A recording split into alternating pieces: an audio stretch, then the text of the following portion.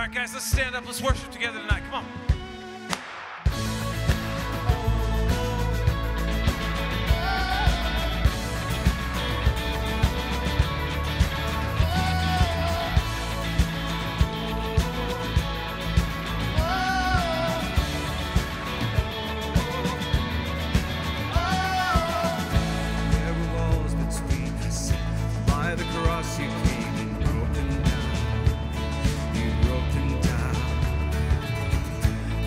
Chains around us, by your grace we are no longer bound, no longer bound. You called me out of the grave, you called me into the light, you called my name and then my heart came alive. Your love is greater, your love is stronger, your love awakens, awakens, awakens me. Your love is greater.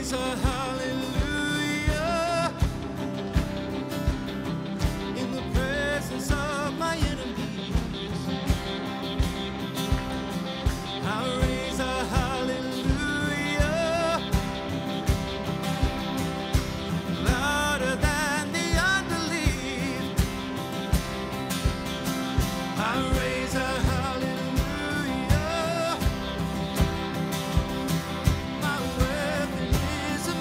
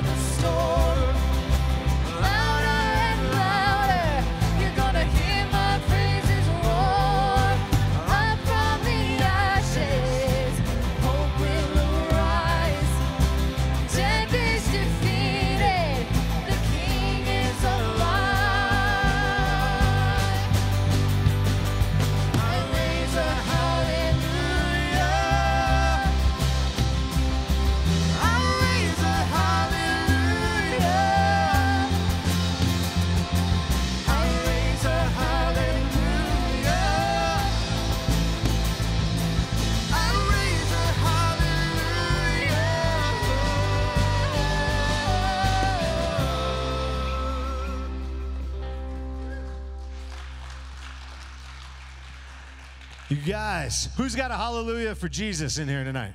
Let me hear it. There we go. Sorta. Okay, I'll take that. Hey, if you have not grabbed your communion, there is some right there in the middle on the table in the back. If you didn't grab one of those, if you already got one, grab that out. The reason we get to take communion is because of Jesus. The reason we take communion is to declare the gospel. That is the reason why we can say, I bring a hallelujah. I declare hallelujah, which means blessed be the name of the Lord. Because Jesus, even though he was God, became a man. He lived in our place. He died in our place. And after he was buried, he was raised on the third day. After he hung out and showed himself to all the disciples, he ascended into heaven, where he is now preparing a place for us. And every time we take communion, that's what we're declaring, that I know that my God became a man, lived and died for me, and rose from the grave, and promised that he will take me with him to that same place, that he's going to raise us up out of the grave, that the grave will not be our final destination. That's what we're saying with this.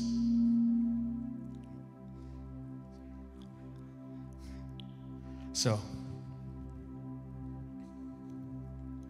if you have the communion now, if you can peel back the clear top layer and pull out the wafer. This piece of bread, this little cracker thing, represents the body of Christ broken on a cross for us. If you believe that Jesus died for you, will you take this with me now?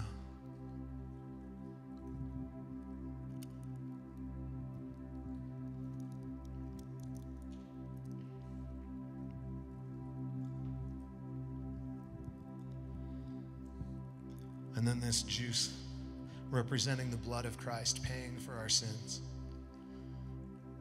If you believe that Jesus is your Savior, that he rose from the grave, that he's going to take us into eternity with him, will you take this with me now?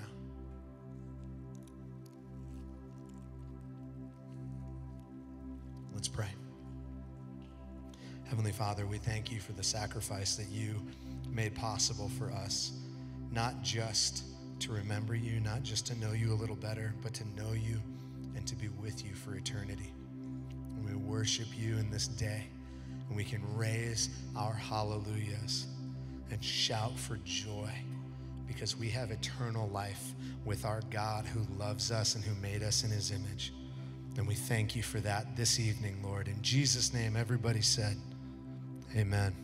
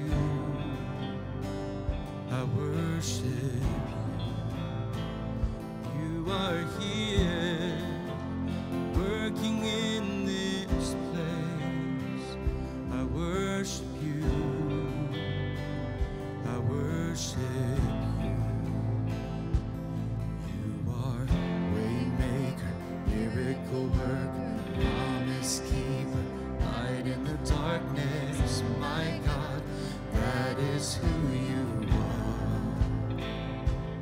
You are waymaker, miracle worker, promise keeper, light in the darkness, my God.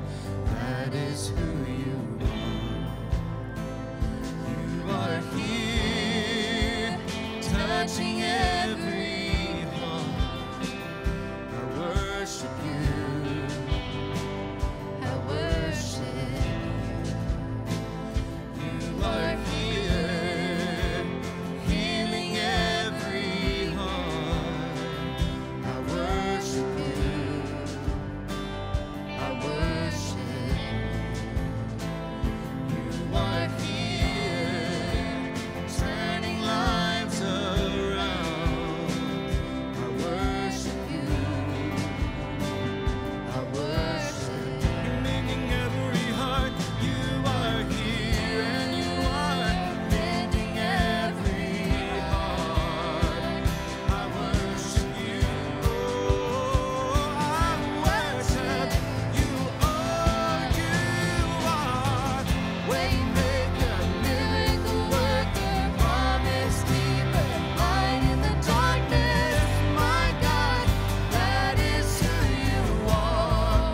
Oh, you are waymaker, miracle worker, promise keeper, light in the darkness. My God, that is who you are. Oh, you are waymaker, miracle worker, promise keeper, light in the darkness. My God, that is who you are. Waymaker, miracle worker, promise keeper, light in the darkness. My God, that is who you are. That is who you are. That is who you are. That is who you are. That is who you are. That is who you are. That is who you are. That is who you are. That is who you are. Waymaker, miracle worker, promise keeper, light in the darkness. My God, that is who you are. Waymaker, miracle worker, promise keeper, light in the darkness. My God, that is who you are. Even when I don't see it, you're working. Even when I don't feel it, you're working. You never stop working. You never stop working. Even when I don't see it, you're working. Even when I don't feel it, you're working. You never stop working. You never stop working. Even when I don't see it, you're working. Even when I don't feel it, you're working. You never stop working. You never stop working. Even when I don't see it, you're working. Even when I don't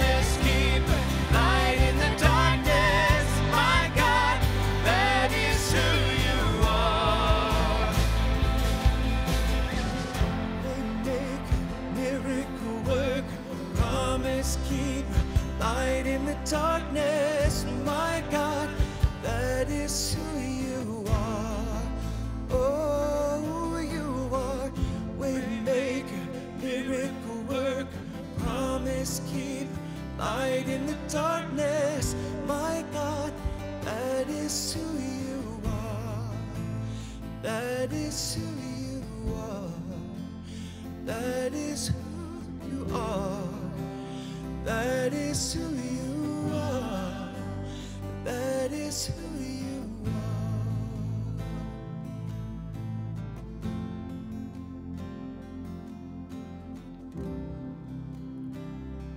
Jesus, we thank you. When there seems to be no way, you make a way for us. You're always there for us, no matter what we go through, no matter what we face. Move in our hearts this evening, Lord. Open our hearts to receive from you. Thank you, Jesus. In your name we pray.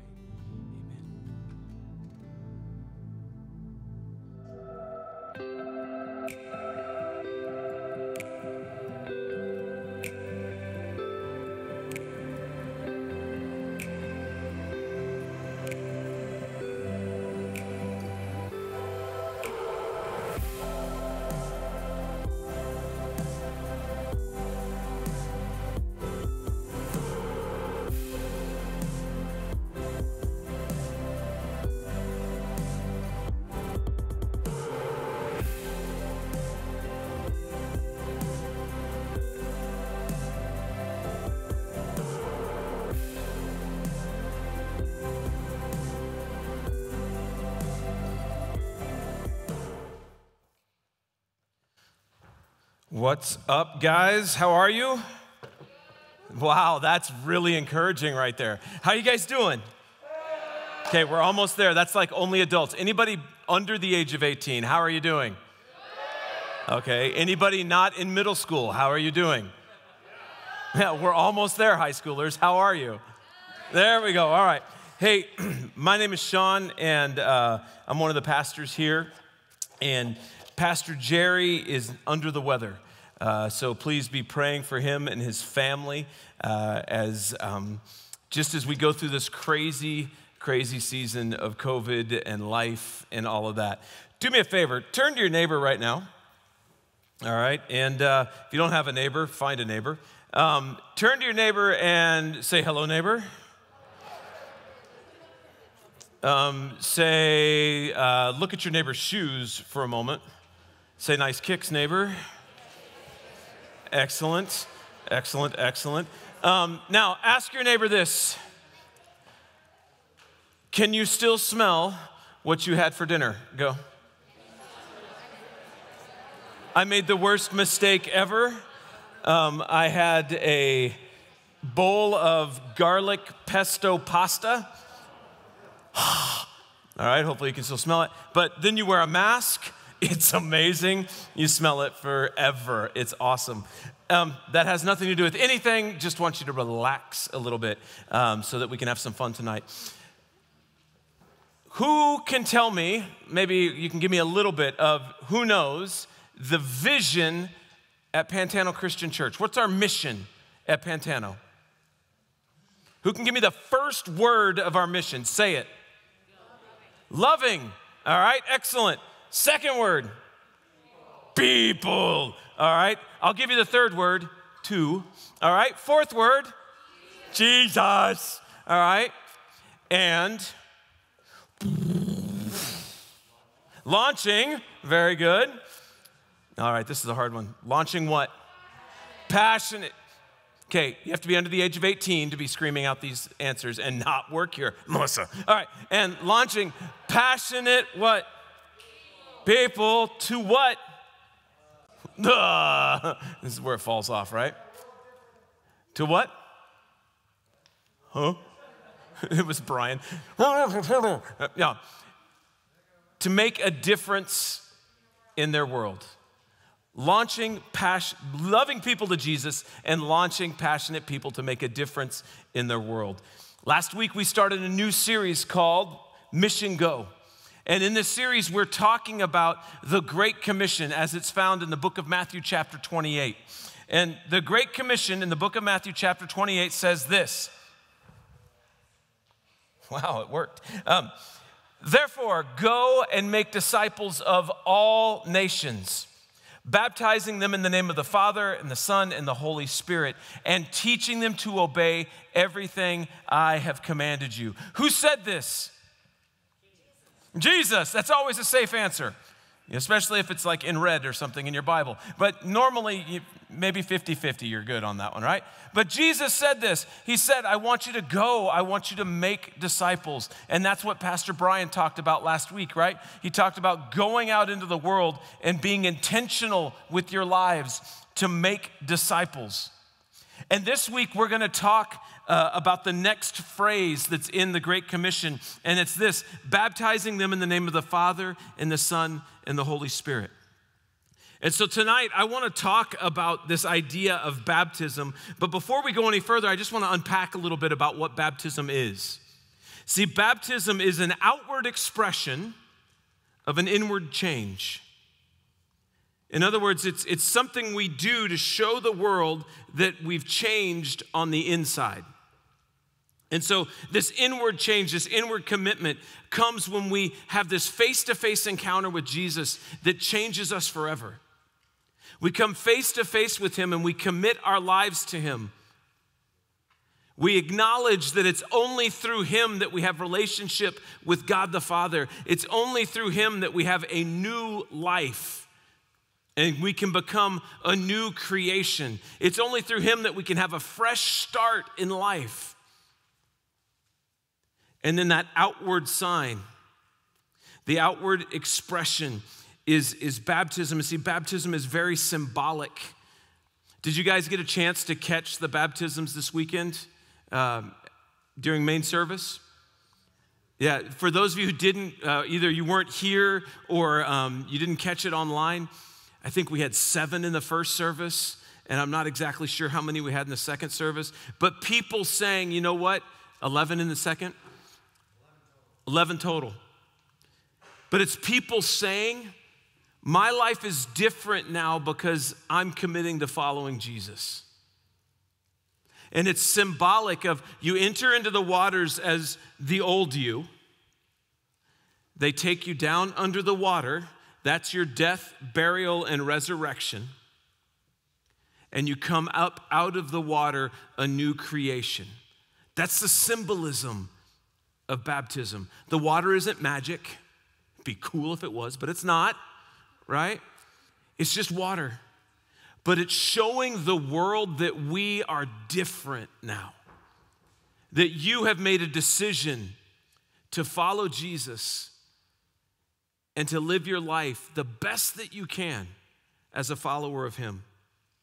It tells the world that we're ready for this fresh start in our life, that we're a new creation.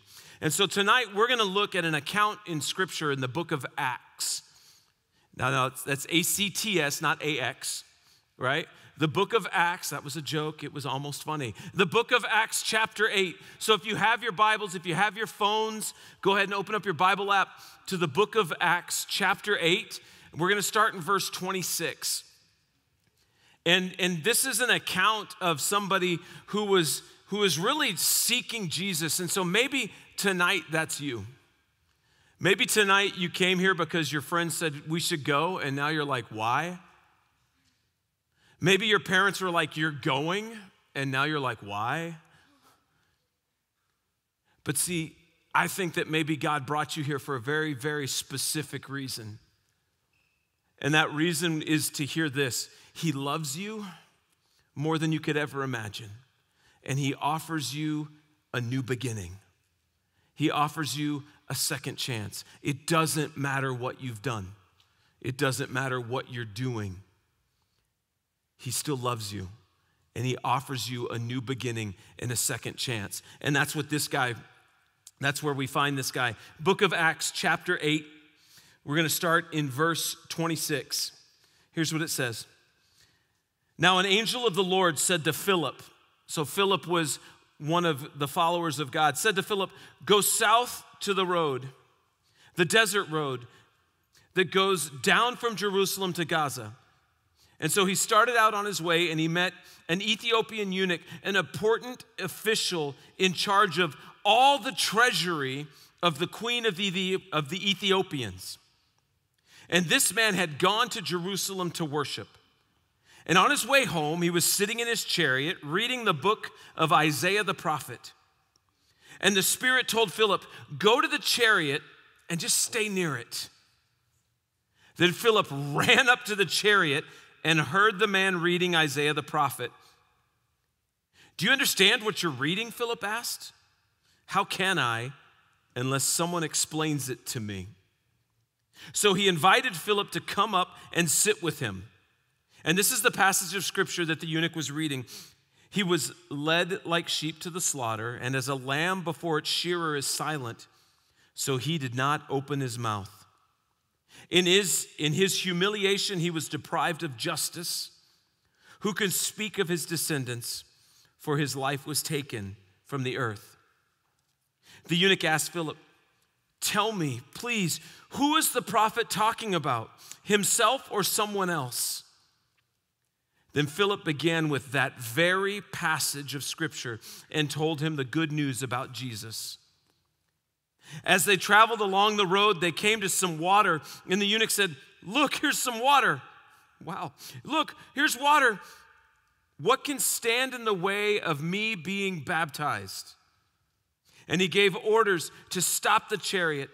Then Philip and the eunuch went down into the water, and Philip baptized him.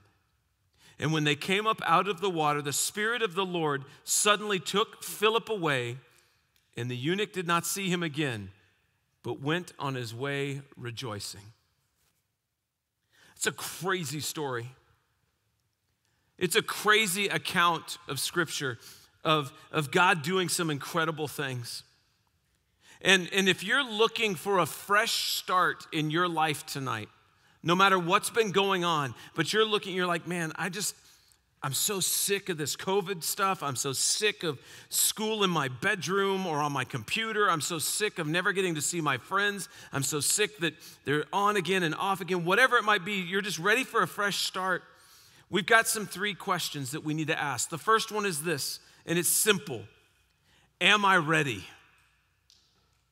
Am I ready for this? See, this Ethiopian guy, he was kind of a big deal. In our world today, it would be like he was on the cabinet for the president, right? He was this big time, he was Secretary of the Treasury for the Queen of the Ethiopians. So he had just come from Jerusalem where he was worshiping. This doesn't make any sense. He didn't know who he was worshiping. He wasn't a Jew. He was this guy with a lot of power, high official. He was ready for a fresh start because he was going to Jerusalem because he was wanting to learn more about God. Maybe that's you tonight. You came here because maybe just somewhere deep down inside of you, there's this burning desire, this little tugging, this little poking of, man, you need to know more. You need to check this out. And that's who this Ethiopian was. He wanted to learn more about this foreign God, and so he went far away making a trip so he could learn more. But see, so often in life, we're just not ready for a fresh start. We do whatever we can to avoid it. Maybe you're sitting here tonight and you're doing whatever you can to not listen to me. You're on Instagram, you're Snapchatting, you're taking pictures, you're talking to your friends and just totally ignoring me. Whatever that might be, maybe you're just not ready. You're just not ready for that. See, sometimes we would rather complain that we can't seem to find a fresh start or a new beginning, but we're really not looking for one. And that means that we're just not ready. But tonight, maybe you're ready. And you've asked yourself, I don't know if I want to know about this God thing, but maybe I do. I'll just check it out. See, on the outside, this guy, this Ethiopian eunuch, seemed to have his entire act together. And yet, on the inside, he wanted more. His heart was ready for something else. So ask yourself tonight, am I ready for a fresh start? Am I ready for a new beginning? Am I ready for a second chance? Am I ready for a new life? Which ones of those just appeals to you? Am I ready for it? And if the answer is yes, then we have to ask ourselves the second question. And it's this: am I willing to ask for help? Am I willing to ask for help? See, when God led Philip to this Ethiopian eunuch, he wasn't afraid to ask for help. Think about this. Maybe you drive. How many of you guys drive legally? Okay, yeah, right, middle schools. I can drive, go-kart, right? Mario Kart and stuff. All right, you imagine you're driving, you're at the stoplight, you're listening to Bible on whatever because you're cool like that, and you have your windows down, and somebody comes up next to you and they're like, hey, do you know what you're listening to? Do you understand it? What would be your first response? Right? Window up. We're like, freak. Dad, somebody's talking to me. Right? So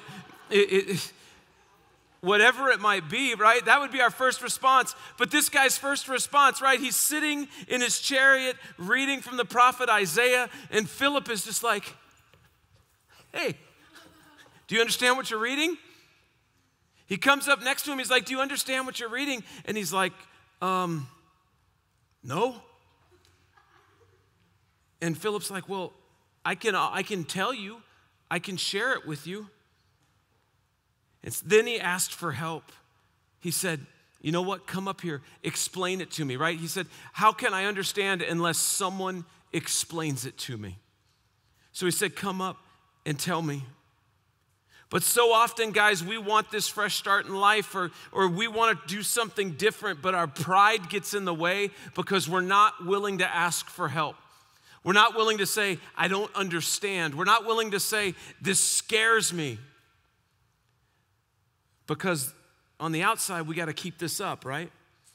We can't let other people know that on the inside, we're a wreck because we're scared. We're scared that somebody we know is going to get COVID and die. We're scared that somebody's going to find out who I really am, not who I put on social media. Maybe we're scared that we're not going to be able to live up to the expectations our parents put on us. We're scared and we're not willing to share. And that's what happened here. He was like, you know what? I don't know. Can you come help me? Come tell me. Show me. See, if we truly want a fresh start, we need to ask for help. We need to humble ourselves and seek the insight of others. Maybe it's your small group leader. Maybe it's the person who brought you here tonight. Maybe it's Pastor Brian or one of the pastors here at Pantano. But we got to be willing to ask them for help.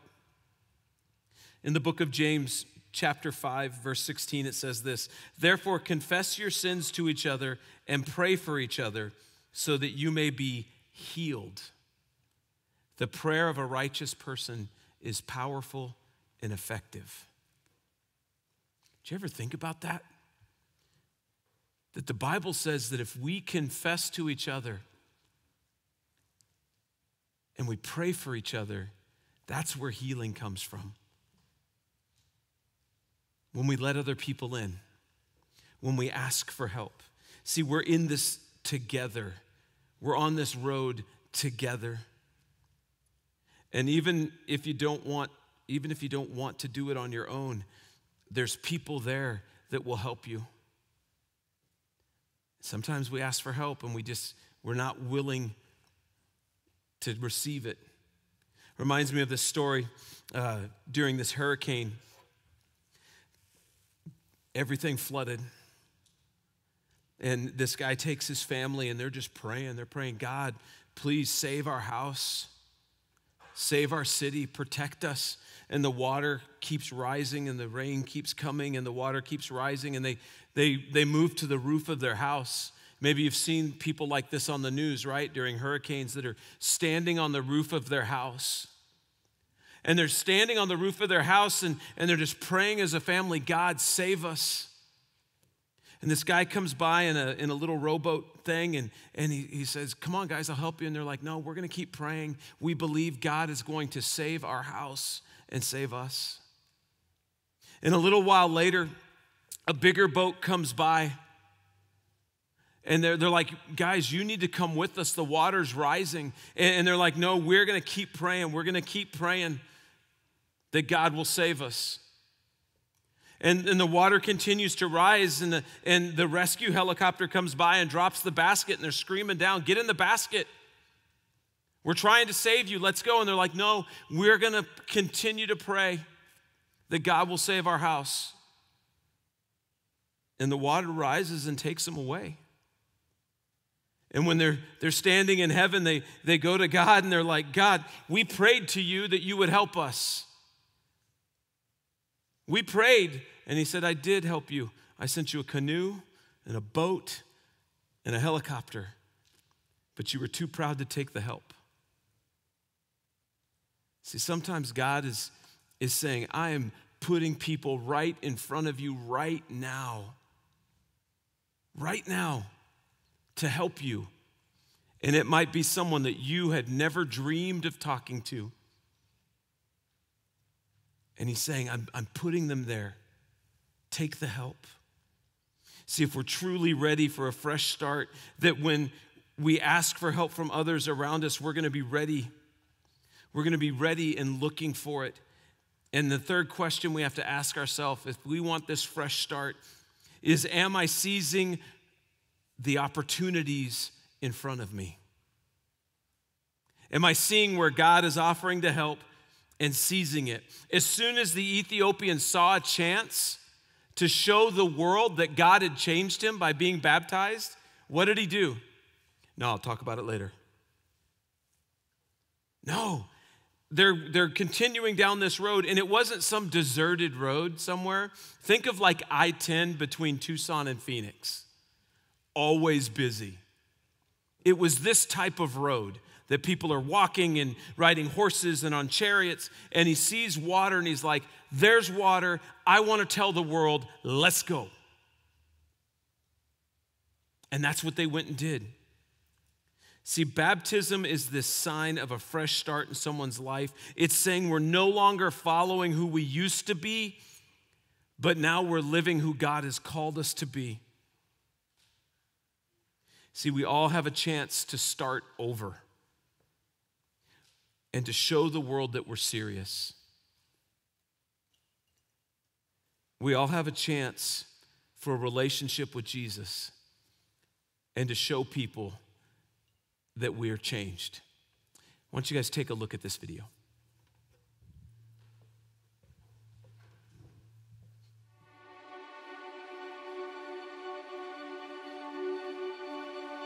Our family was always really happy, very active, very loud, and I was very blessed that we found a church when I was young that I connected to. I started to lead worship when I was in the teenage years, and it really took off, and being on stage felt like I was home. I started feeling an incredible, overwhelming need to be perfect, and it grew. And it made me doubt myself. And then I found myself feeling out of control with a lot of anxiety driving me, having to be perfect at school, having to be perfect on stage. On the outside, I had it all together. And that just wasn't the case. I began to feel incredibly insecure in my own skin. Before I knew it, I was really in the throes of an eating disorder. It crumbled into rolling a tornado of destruction in our family and in everything around me. It broke my body down. Before I knew it, my gallbladder had to be taken out. My kidneys were failing. My liver was in rejection. It became a selfish way to live. It became an addiction that I had to hide. I didn't know how to let go of it. It became something that I thought was my identity. And I never saw a way out. So the traces of this stayed in my life for 17 years. Something that started at an early age that was very, very severe at one point became something that I call highly functioning. In a sense, I just feel stuck. And I felt his overwhelming presence of love and power and support scoop me up and show me through people, through situations, that he was real, and that if I latched on to his strength, that would heal me. Obedience was something I had lacked for a very long time. I was obedient to the wrong things. I decided, Lord, I need to answer. I need to give you my yes. And I think that started with baptism. And my heart for this was to rededicate my life. I have been made new, and I am ready to tell the world.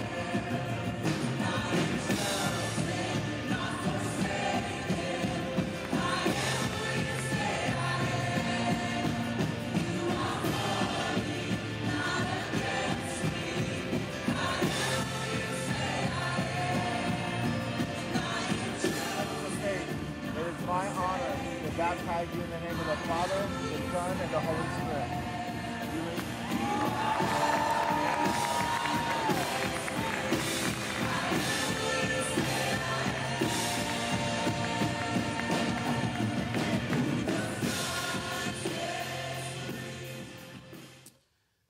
I don't know where you're at in your walk with Christ tonight, in your relationship with God. But I do know this, that if you're at a point right now where you're like, man, I don't know God, but I think I want to. Tonight, when you go into your small groups, as we break up into those groups in just a minute after Brian comes and shares some announcements, I want to encourage you, don't be scared. Seize the opportunity for a fresh start in life.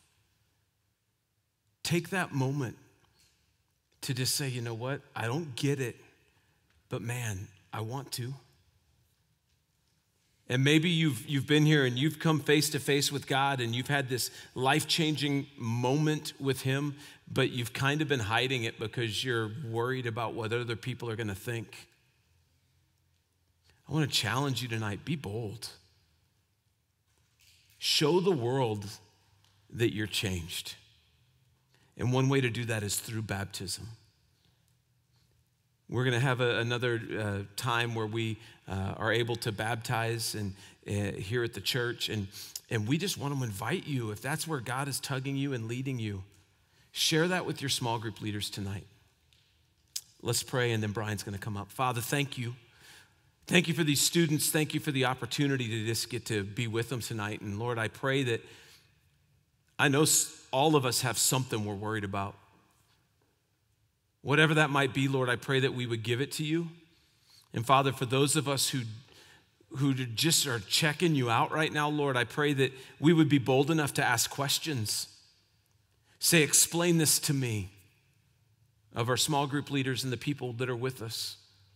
And Father, those of us who know you, but we've been afraid to tell the world that we do because we're afraid we're going to mess up and they're going to make fun of us, Lord, I pray that we would just realize that your love never fails and you will never give up on us.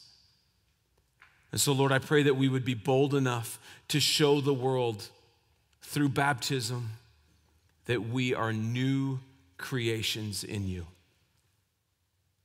Father, I pray blessings on these students tonight. In Christ's name, amen. Amen. Hey guys, before we run off to groups, just a reminder that this Sunday is Serve Our City. If you haven't signed up yet, get signed up for that. You can go on the website, pantano.church. You can still sign up. There's a students option. Please come, hang, and serve along that. And then next Wednesday is my last Wednesday here, so don't miss that. Come hang out with me. We'll have a little party after service. And then the following Wednesday is Thanksgiving week, so there's no service on that Wednesday night, okay? Next couple Wednesdays are pretty cool. One day for a party, one day for Thanksgiving preparation. So, help your mom with that turkey or something. Boys, guys, you are for groups here in a moment. You're going to head to the other room. And ladies, you're going to stay in here, and then we'll break up from there. Middle school girls tend toward this side of the room. High school girls go that way. Boys, I don't know. They'll tell you when you get in there that if you don't know where you're going, follow other people, and they will get you to where you need to go. All right? Cool. Be rad for Jesus. Have a great time in groups.